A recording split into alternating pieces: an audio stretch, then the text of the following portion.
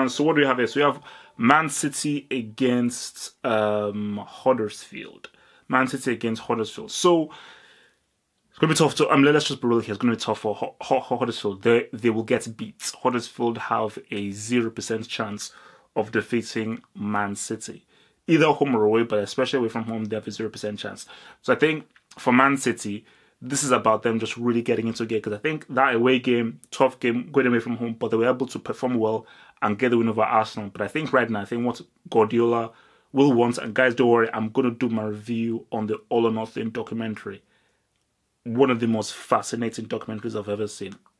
Just crazy. Just Pep is a psycho. So, I mean, I think I've got 2 or 3. I think I've got 2 episodes left. I'm doing my review because that has to be broken down. But yeah, look, so looking at this right now, yeah, I think for Man City, this is just about them just really swaggering. And I think what Guardiola will want is Mahrez to get his goal. I think he would want more than anything to be able to dominate the game, but to play superbly well. The worst thing Guardiola would want is if they win, but they struggle to win and they don't have a performance. I think he really wants them to get into that mindset of defending their title. And I think to get into that mindset, you know, that's really huge, big, amazing performance. So I think for him, he's looking like we need to get 4, 5, perhaps even 6 goals, but to play amazing pass and move for football. And I think especially watching the documentary as well, you see the amount of detail, that goes into this Man City team. And you just see how obsessive Guardiola is into the detail. Like every single player has like a bloody chart this big of all the things that they need to know. So it is just crazy when you look at high-level football, but for specific managers like Guardiola, who goes into ridiculous, amazing detail into every game that he wants. But I think, again, look, I don't want to say too much because I want to save that documentary, but just one thing to apply to this, just the whole thing of how Guardiola says that he doesn't care about the opposition.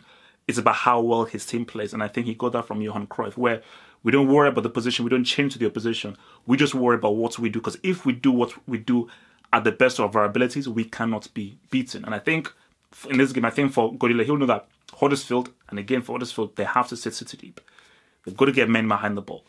They've got to go congest. They have to force City to play in front of them. Because again, little tidbit that you hear again from the documentary is Guardiola wants short pass. They come to press upon us. There's space in behind. You then hit the ball over them. So if you're a team, especially you're an inferior team going against City, don't press them. Don't press them. Press them when they come near your 18-yard box, but don't press them at the halfway line. Because if you press them at the halfway line, they are too skilled.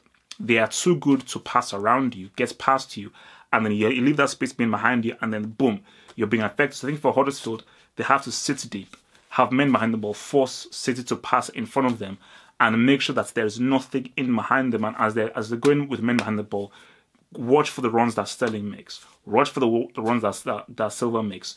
Managers really make those runs, but especially for Sterling and Silva, who are very quick, very smart, very intelligent players, just watch for any runs in behind, but sit deep, force them to play in front of you.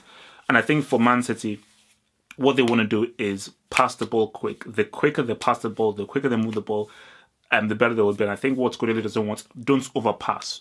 Don't pass too much. Pass within necessity. Don't pass for the sake of passing. Make every pass mean something. Make every move mean something, but always look for that critical pass. Always look for that through ball. Always look for that 1-2 and try to move the opposition. And I think that is what they should try and do. Especially with a team that will try and frustrate them, it's about aggressively chasing the goal. Because if they sit back and they're too patient and they're not really aggressively chasing the goal, that is when mistakes can set in. That is when lapses in concentration can set in. So despite that, I'm going to go with 5-1. I'm going to go with 5-1. City 5, Huddersfield 1.